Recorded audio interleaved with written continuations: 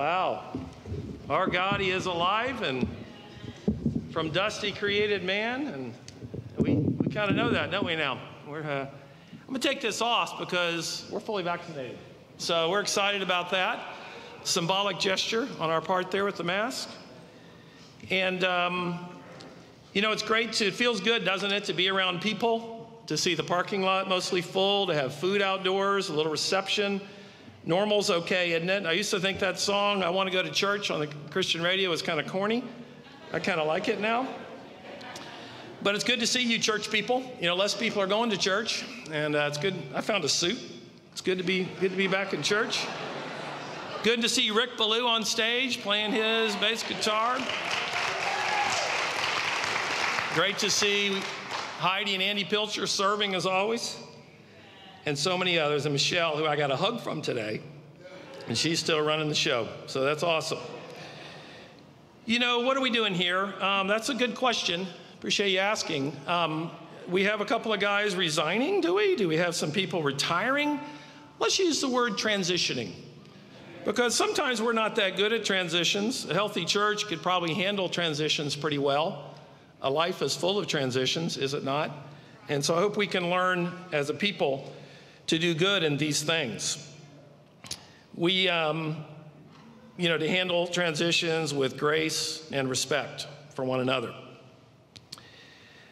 And when I say transitions versus resigning or retiring, it's because they're kind of moving into other ways of serving. That's Harold, Carman back here, and Bob Keene.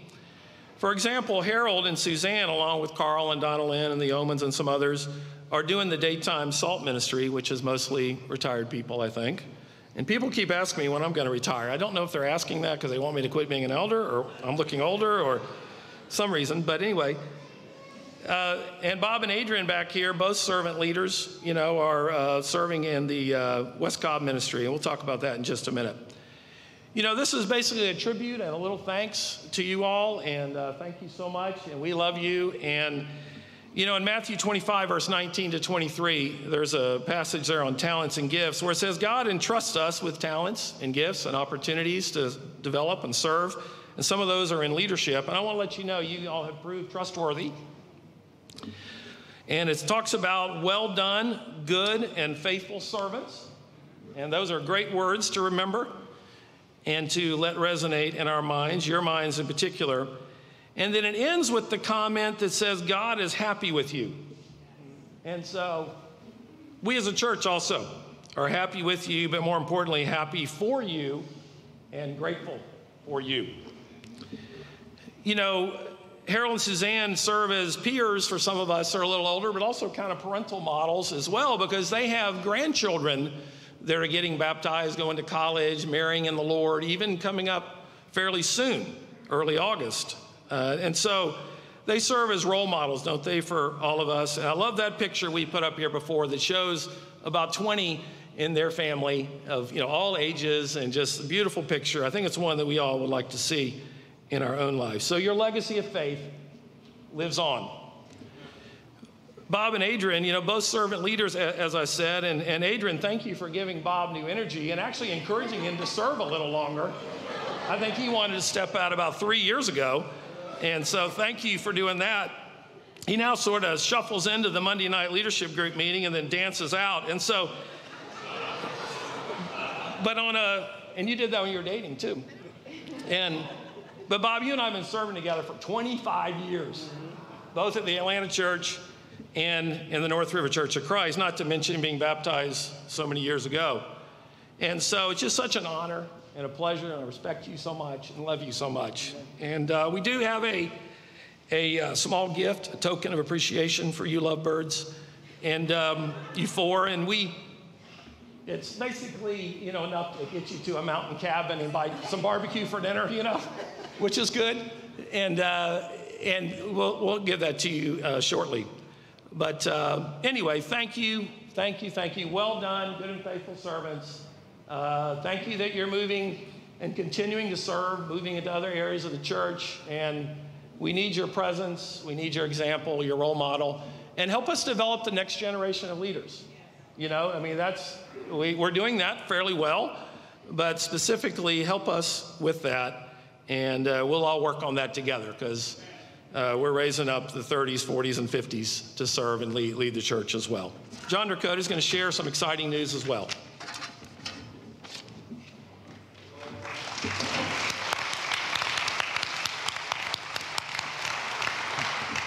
Well, carrying on with the theme of transitions and roles, I am an elder here and have been for a few years, also serve on the board for the last 3 years and have renewed the term for the next 3 years. And also have been serving as board president for the last 2 years. And it is a great honor and privilege for me today to talk about a shift there in that particular role. Now, you may ask yourself, well, what's the board about? We're a nonprofit corporation here in the state of Georgia. That's a good thing for us, but that means we need a board. Our leadership group and eldership serve in an ecclesiastical role. And so in cooperation with our ministry and our admin, the board takes on those topics that are more financial, legal liability, all that kind of stuff to help keep us, healthy and in a good state in those particular things. So because of that, the 9 members that we have on the board, we particularly look for people who have a financial, a legal, an operational background, because that's the charge that we have in order to support our efforts here at the church in this highly cooperative role that we have among the different groups. We pay attention and try and have our board members be a cross-section of our church, and so we have variance in age. We have both genders, we have differences in ethnicity, and that's just an effort on our part to try and, in some sense, capture some of the diversity that we have here at North River. So, as I mentioned, been serving as board president for the last 2 years, and we have an election, so the board elects its own officers, and it is given me great honor to announce to you today that Mike Wyatt, who is serving as board vice president, will be taking on the role of president for the next 2 years. And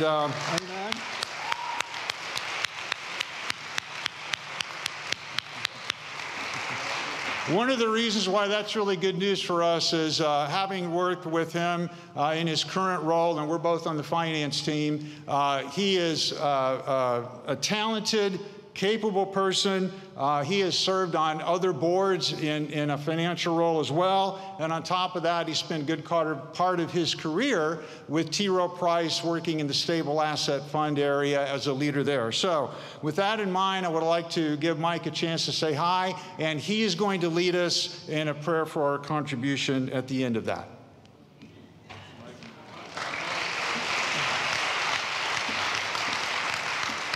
Well, thank you all. Thank you, John. It's an honor and a privilege to be the new president of the board. I feel like I've got big shoes to fill. John has done a tremendous job in leading the board over the past couple of years.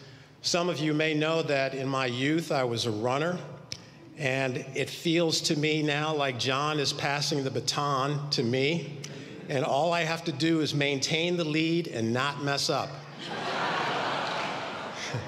So that's what I hope to do. But we have a tremendously talented board.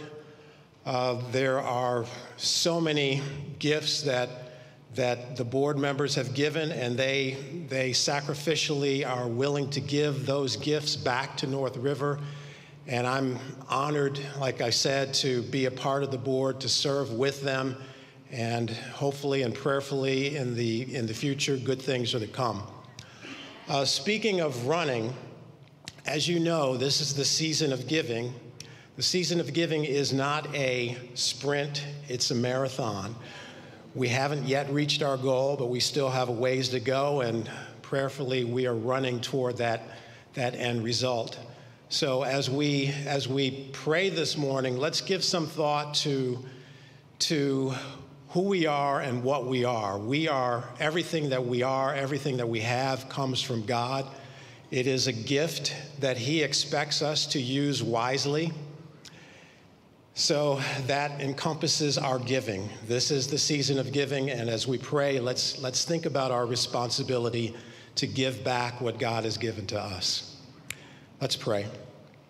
Dear Heavenly Father, we are grateful, honored, humbled to be able to serve in your kingdom.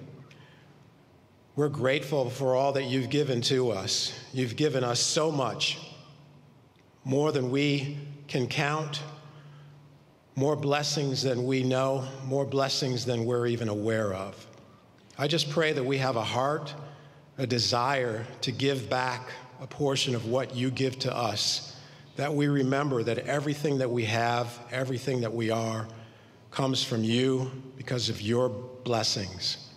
I pray that we have a desire to make a difference with the giving that we give, with the gifts that we give, with the funds that we share with others whose needs are greater than ours.